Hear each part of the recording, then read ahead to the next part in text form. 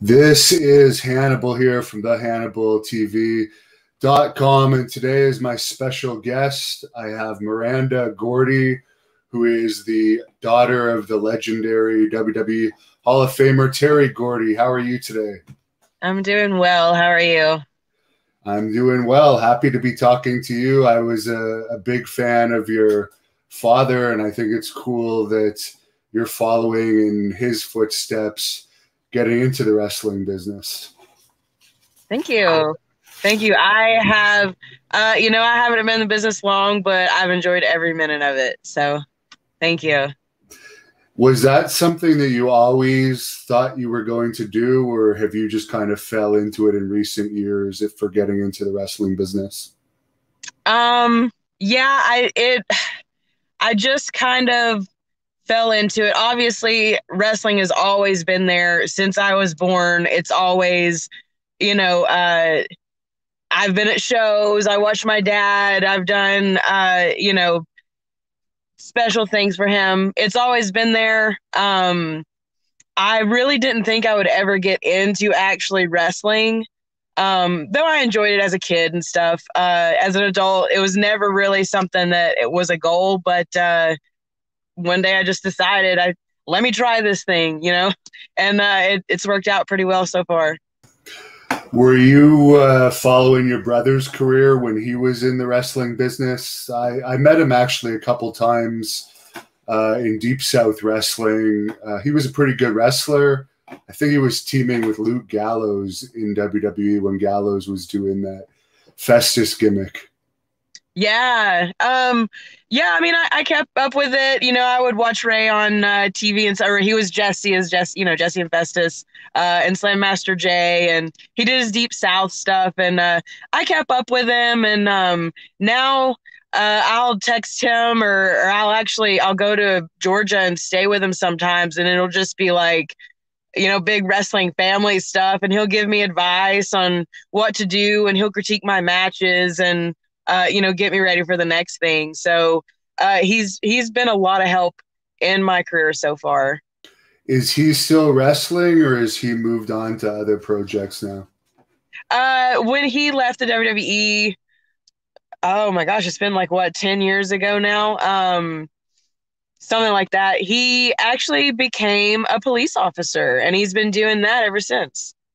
That's pretty cool. So, he has not wrestled. I've been trying to kind of like put it in his ear. Maybe like, I think he's thought about it because he was passionate about it and he did it for a long time. And I've been trying to, at least maybe us do a match or something, like just get in the ring and work out with me. Especially now with the popularity of mixed tags and intergender wrestling, that's probably a team that a lot of people would like to see. Oh yeah. Oh yeah. People have reached out like, hey, why don't you, get him on board, or get Buddy Roberts Jr. Buddy Roberts' son was wrestling. He kind of quit too, but I've been trying to talk either one of them into coming and let's form a tag team. You and your brother against Tessa Blanchard and her new husband Daga would be a good one. Oh yeah. I mean, there's definitely several, even, other second generations like Brian Pillman Jr., Cody Rhodes. There's tons of guys, and Rachel Ellering is another second gen. There's tons out there. It could be like a huge thing. Did you play any other sports before you got into wrestling? Because you look like you were almost a power lifter or into some heavy lifting. You looked very strong. Oh, thank you. That's like an awesome compliment. No, I guess maybe because I do farm work. I lived up before I got into wrestling. I actually rescued horses and stuff, and I had a big ranch, and so throwing bales of hay and just doing farm stuff, gardening and whatever. I'm built bigger. I'm a bigger woman. I have broad shoulders and stuff. Sports that I played, I guess, like in high school and stuff, I did swim team. As a kid, I did taekwondo and ballet. Taekwondo, how far did you make it in that? I did it for a few years. I was a kid, like, so before 11, like in the late 90s. I did it a few years and did some tournaments. Like I had almost became a black belt before we like moved to Georgia and stuff. I have some trophies, I guess. So not long. Like I didn't make a career out of it or anything. So As far as your professional wrestling training, who was the one that actually got you trained to fight in the business, I guess? My main trainer, his name is Knight Davis, and he ran XCW out of Texas, uh, probably like a decade ago or so. And, it was a big deal, one of the biggest promotions in Texas at the time. And, like he just kind of out of the kindness of his heart took me in because I wanted to train and show me all the ropes and got me ready. He promised me that he would, get me ready to face the world. And, he did. He did an excellent job. And I've had a lot of influences as well that helped me get there, like Tom Howard and, Ember Moon did a little bit of training with me too. So I've had a lot of good people. Obviously, I have some good influences like Michael Hayes and my brother, and just growing up around it, watching my dad's stuff. Mostly that's the most tape study that I do. But yeah, all of that has been a big influence in my career so far. When you wrestle, do you pattern your style after your dad as a bigger girl? Like, I guess you could have a similar style that he had because he was also bigger than most of his opponents. I do. My trainer and everybody else is like, just absolutely emulate him, do what he does, his movements, his moves. Cause I am bigger than a lot of girls. There are some girls that are bigger than me, but for the most part, I am bigger. And so I can do the power moves and that's, I don't have to do a lot of stuff. I can take it slow and just, nothing high flying or anything like that. It's just like him. And that's exactly what I want to do. So it works out perfectly that I get to copy his style. Have you been, I guess, not wrestling during this lockdown situation, or is there still been companies around where you are that are running? I think you're living in Texas, or no, you're living in Kansas City now, I think. So when we initially had the lockdown, um, I think I went about like 3 or 4 weeks, maybe close to a month, not doing any wrestling. And that was fine. I was like, cool, we'll heal and then it'll pass over. And we actually started a little, like, nothing big, a little studio style promotion called Viral Pro. Me and my boyfriend, Craig Keys, when he goes by Now is Plunk, we started Viral Pro, and it's studio style. And we had just some friends who were totally cool with coming up and filming some stuff.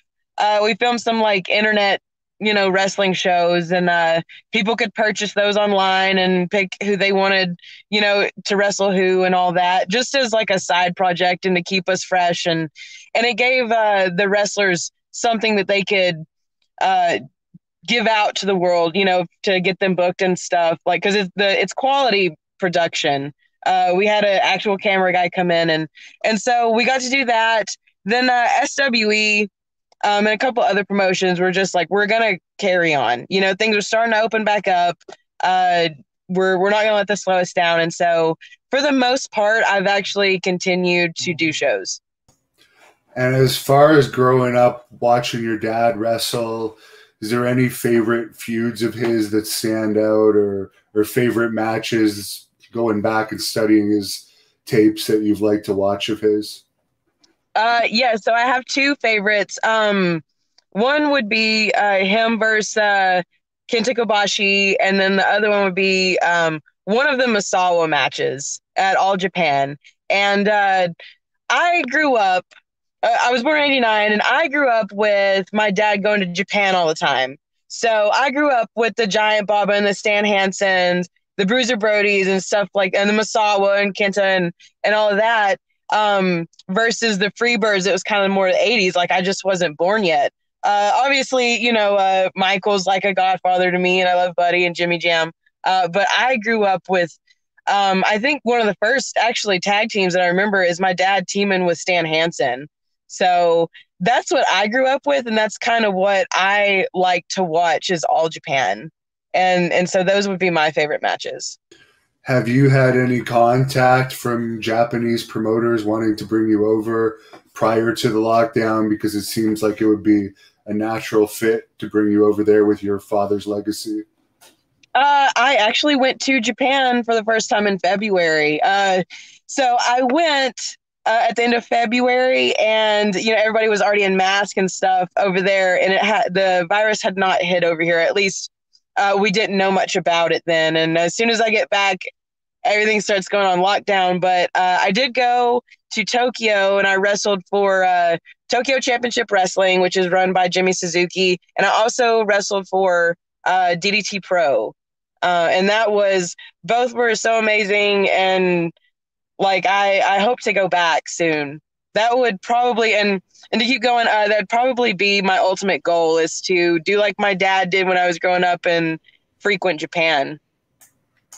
There's a fan on here that wants to know, when did you know your father was a scary badass, and were you ever scared of him growing up? No, he was my dad.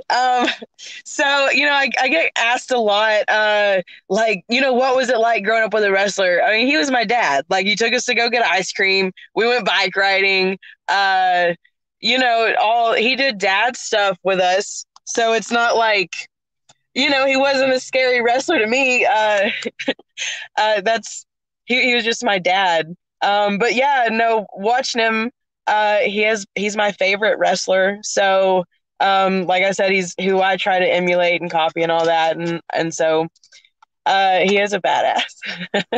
You always hear about the wrestlers from the 80s and 90s bringing back cool toys from Japan to their kids. Was there any toys that he brought you back that you couldn't get in the US? I remember as kids, people would always compliment our clothes and stuff.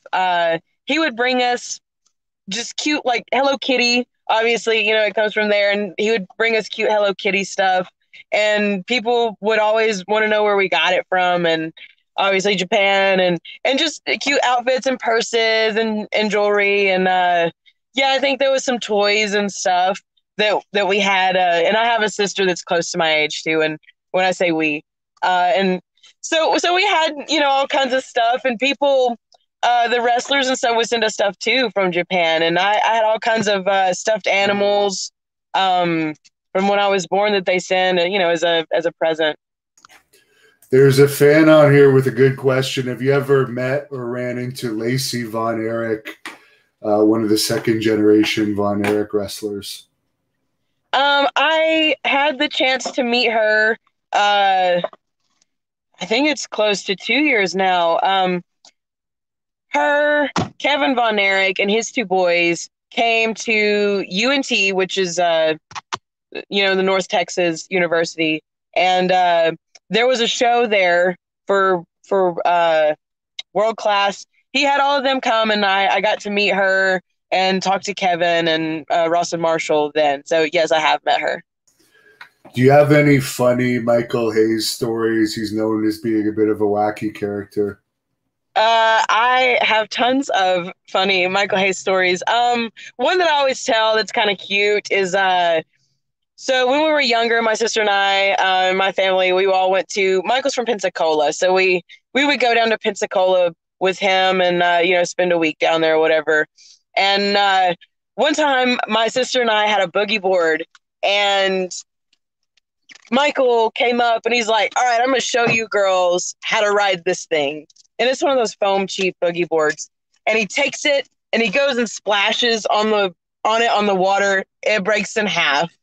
He gets out, no sells it, hands us the two pieces, like one piece to me, one piece to my sister, and just walks off.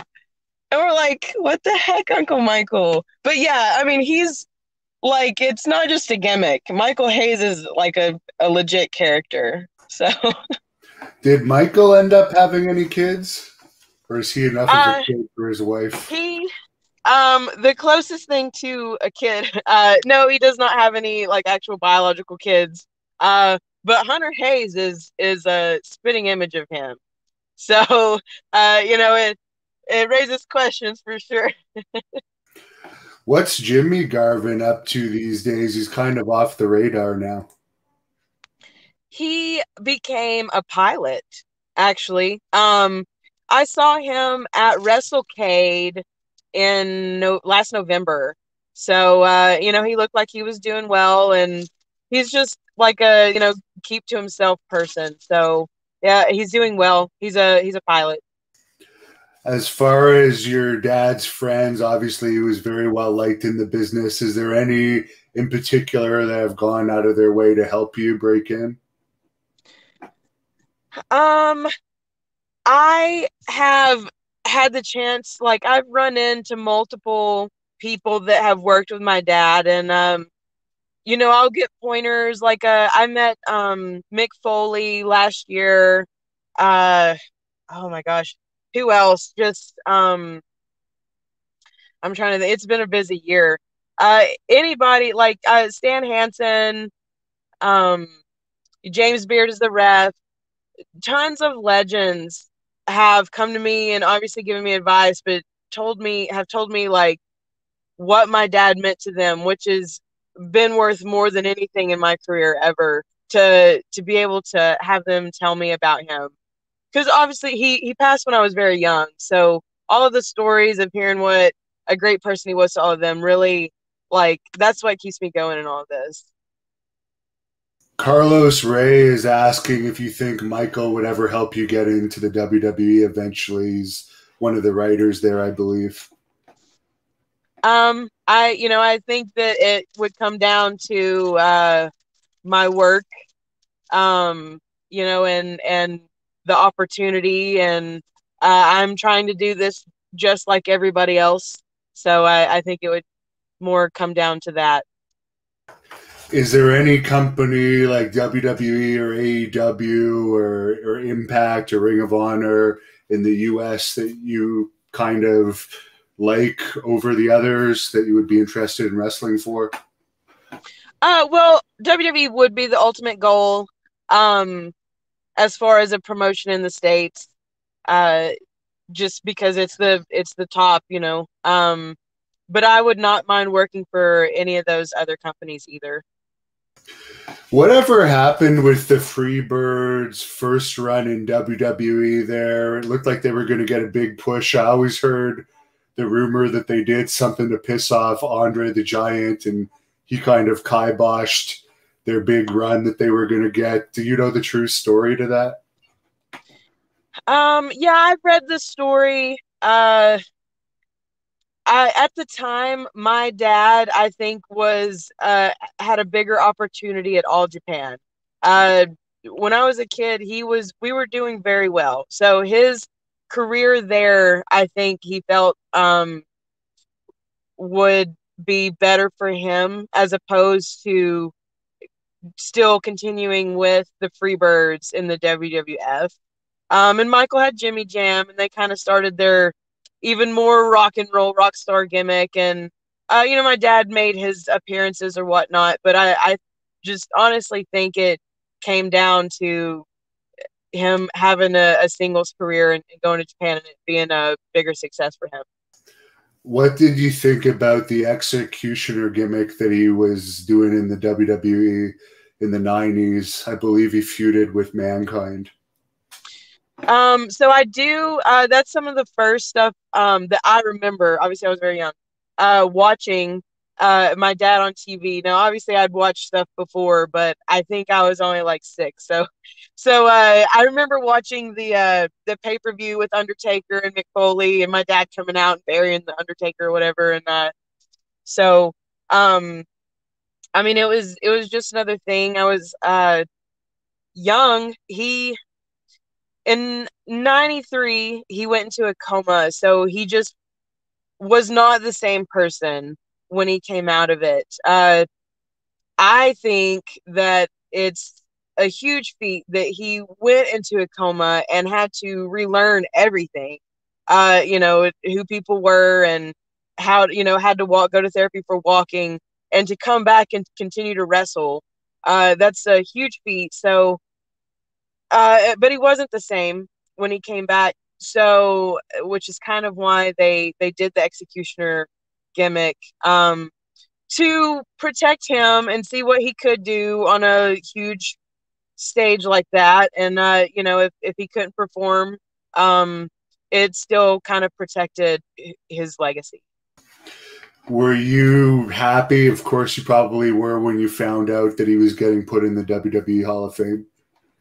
I was happy for it to finally happen. I had gone to the Hall of Fame when they were in Atlanta, um, and was kind of hoping that they were going to do it that year, which would have made sense to me. But the fact that they did it in Dallas was equally just as fantastic because of the history at the Sportatorium.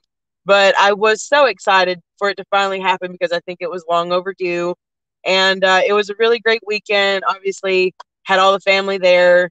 And so I've enjoyed it a lot. And I think that it should have happened a long time ago just because of the big impact of wrestling history that the Freebirds had. Of course, everyone remembers the Freebirds Bad Street USA video. That was probably a little, I don't even think you were born when it came out, but I'm sure you saw it in later years. It was one of the first music videos I can recall in wrestling.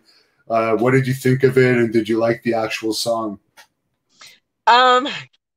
So yeah, it came out way before I was born. I mean, it's my well, I started out with my entrance music, the original version. Now I do a cover, which if you haven't heard it, it's from Crossfire. They did an amazing job. And I use that as my entrance music now. I mean, I like the song. Uh, I've definitely heard Michael sing it a million times live for no reason. So I mean, it's a catchy song. It gets stuck in your head. There's a fan on here that says your father's death was one of the hardest things to hit the wrestling world. Good luck to you, and he hopes to see you wrestling soon, from Carlos Ray. Well, thank you. It was hard on a lot of people. So, and it's still hard sometimes, but his legacy lives on, and that's really what counts. Now, as far as Bad Street USA and the bad reputation that the Freebirds had, do you have that side to you too? Is there anything bad or wild you've done over the years that you could share with us? Well, as far as wrestling, I mean, I've been a baby face this whole time, but you know, I think maybe soon, uh, hopefully soon, I get to release a little free bird, the the natural born free bird in me. So you'll have to just stay tuned and follow my career to see how that goes. Who are some of the female wrestlers out there that you would like to work with? I'm going to guess Charlotte Flair might be up there. Oh yeah, Charlotte Flair is definitely a big one. Even Tessa Blanchard as a second generation. Uh, Working with, I actually have a match with Thunder Rosa. She's like on top of the world right now. I have a match with her coming up this month, and I'm really looking forward to that. Uh, Another person I actually just recently wrestled was Jordan Grace, and that was someone that I was really looking forward to wrestling. There's a ton of really, really great women out there. Um, just a long list of people that I would be more than happy to work with. Would you ever want to work with Tessa Blanchard? She's one of the top free agents right now in wrestling. I think she's doing independent dates again at wrestling in Chicago sometime this month. Oh yeah, absolutely. And I have people reach out all the time. They're like, "Oh, why don't you and Tessa Blanchard have a match?" And I would totally be down to have a match with her. Where can people book you if they want to look you up, if they're an independent promoter watching this video? I have Twitter, Instagram, and Facebook. You can look me up by my name, Miranda Gordy. It's all under Miranda Gordy. You can find me super easy. they can reach out to me there. Just send me a message if they want to book me or have questions or just want to see, anything that I put out into the world. Have you wrestled up here in Canada yet? I have not, but I would also love, I've never visited Canada. So I would love to, especially if I, got the opportunity to also wrestle there because there's a lot of wrestling history that's come from there too. So I think that would be a great opportunity. DJ Tony Snow says he's called over a dozen of your matches, and every time you get in the ring, you're better than the time before. I love DJ Tony Snow. He's my buddy. So yeah, he does. He calls a lot of my matches, and so I definitely take that as a compliment. There's a fan on here asking if you know about your dad's role in Highlander. Oh, I do. Absolutely. At the beginning of the movie, which I knew about the movie as a kid. So, and I would watch that part and I would show my friends and stuff like, hey, my dad was in this movie. But I never watched the whole movie until recently. But it's a great movie. Like, I'd totally watch it again. Like, the whole movie's great. Now, you mentioned earlier in this interview that you rescued horses. I'm going to guess that means that you ride horses as well. I do. So right now I'm since I travel and wrestle and I don't have time for that anymore. I only have one horse. She's a thoroughbred. She's about 12 years old, and like I just hang out with her all day, and ride her when I can. Like I can't today. It's raining, so yeah, just the one now. And as far as there's a fan on here asking how old were you when your dad wrestled? You were very young, right? You don't have much memories other than the WWE years, I guess. I mean, I was born in '89, and he passed in 2001. So anytime there, I went to shows, NWA shows in Atlanta, WCW shows. I'm sure I went to WWF shows. Actually, yeah, no, I do know I went to WWF shows. I think the only place I didn't actually go to a live show would be Japan.